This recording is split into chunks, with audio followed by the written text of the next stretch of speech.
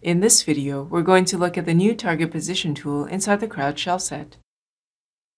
Here we have a formation of agents that are already simulated and in a crowd network. If we turn on points display, we can see that each agent particle has a unique point number. We're going to select one of these points and turn it into the target for the other agents to move towards. First, click on Target Position. These agents have a walk state, so we're going to assign the target position to that state. You can leave it blank if you wish, since you are free to change the state assignment later on. Let's have a look at the target position node.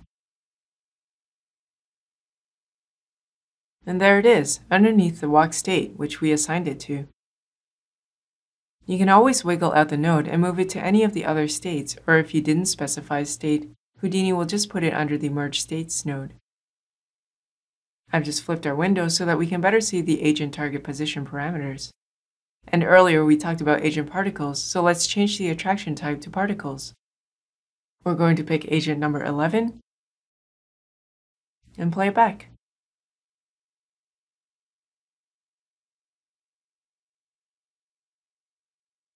Well, some guys are ignoring number 11, so let's increase the weight value to 10. And play it back. Let's go back up to object level and get a better view of the agents. And that's the target position tool for crowds inside Houdini.